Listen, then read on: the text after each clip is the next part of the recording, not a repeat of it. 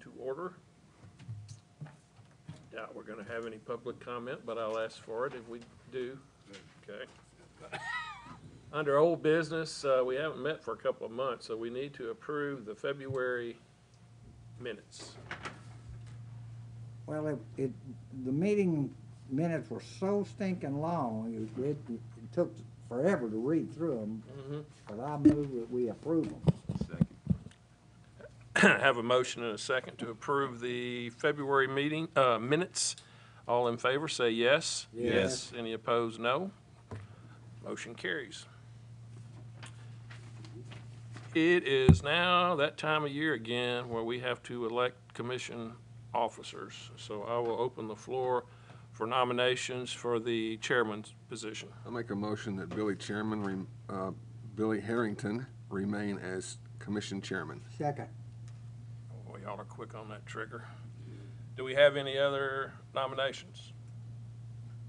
Okay, we have a motion to reappoint me, myself, and I to the chairman position. All in favor, say yes. Yes. Yes. Any opposed, no. Motion carries.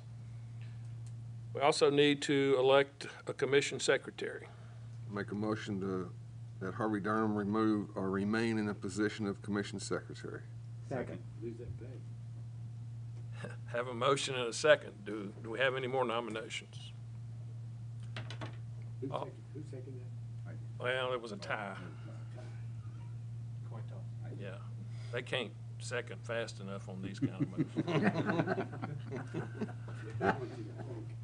All in favor of reappointing Secretary Durham, say yes. Yes. Yes. Any opposed, no. Motion carries.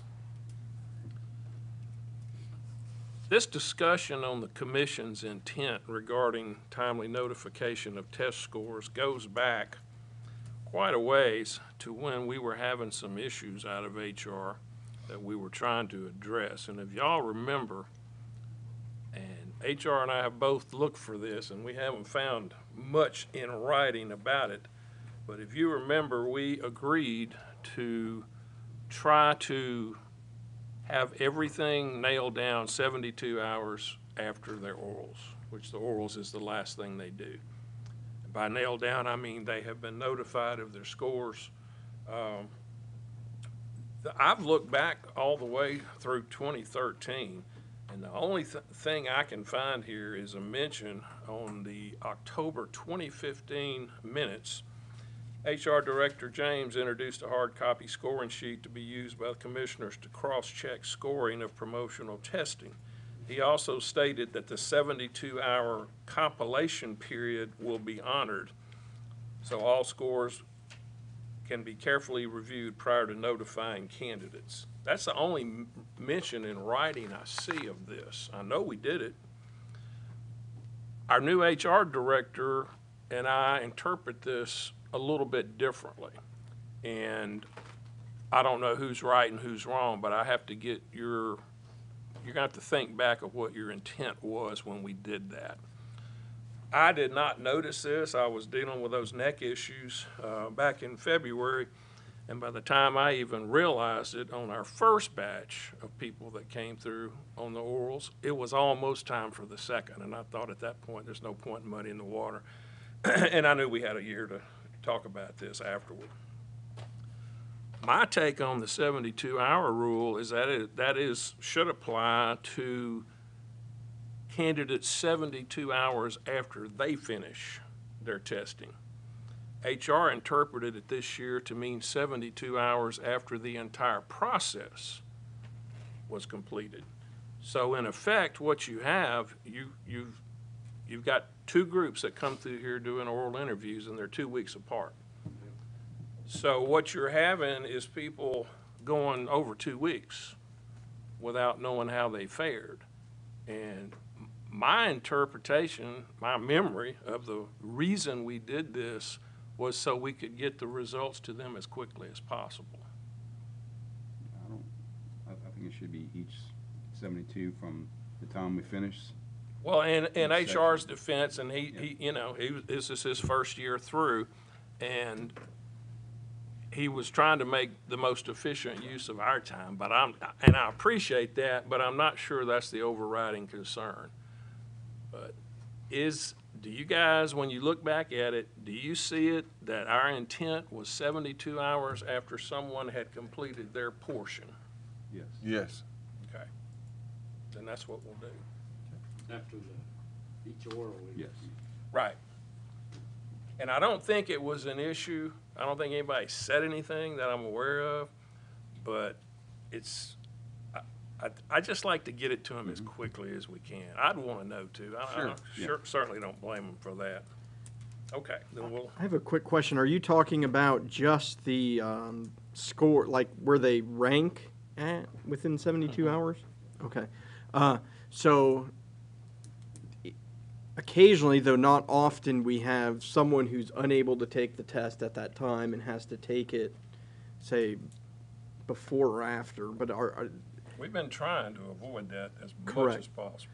but when that does occur, you're talking about 72 hours within that departments and that positions. That position. That position, okay. Position, yeah. So just because someone has to test Right. 3 days before doesn't mean they'll. No, and how would you wouldn't know how they ranked anyway. Agreed. At that point, you just had the one score. Whatever group completes, is complete, it's 72 hours. Thank you. To get to that, whatever group. And along the lines of trying to get advance notification out to, as for testing dates, and as y'all know, we have some sort of broad categories, but we give the chiefs and HR some leeway in how they want to set these testing dates. But I would ask that both chiefs and HR please work together sometime in the next month so we can present those and hopefully approve them in our June meeting. Because we like to get it out there a long time in advance. And you know, people have lives and they want to schedule vacations, and I get all that, but it can be a bit of a pain to have to test somebody outside the bounds. Commissioner Peterson? Going back just a minute. Actually, it says Saunders on here, but I knew it was you. Going back just a minute to the 72-hour time frame, I think it's incumbent on us as commissioners that we pay attention to that too and watch for the email or notification and get by HR Yes. and sign off on them within that period. Otherwise, it's going to put him in a position, Right, you know, that is uncomfortable. right. So, So if y'all would get together over the next month and bring us back some dates for testing, so we can go ahead and get them out there so people will know what they are. Probably should have already done that, but I just thought about it today. Let's see. Commissioner, can I ask a question? Yes, sir. So I believe if I read correctly, that, the commission in one of the past agendas had actually voted to actually hold that during the 4th week of January. At some point in time, are you asking us to get together and define? And which define date? the date within those constraints. Okay, all right. And you should have a copy of that somewhere. Oh, yes. Okay. And I'll make sure I get another copy just to keep with this, this agenda as well. So Okay. I will make sure to follow that one up as well. All right. Any additional comments? Chief Ezell, are you back to full staff as far as people that have been over in military leave and all that stuff? Everybody's home. Everybody's home? Everybody's back where they're supposed to be? Good deal. I have nothing else. I'll entertain a motion to adjourn.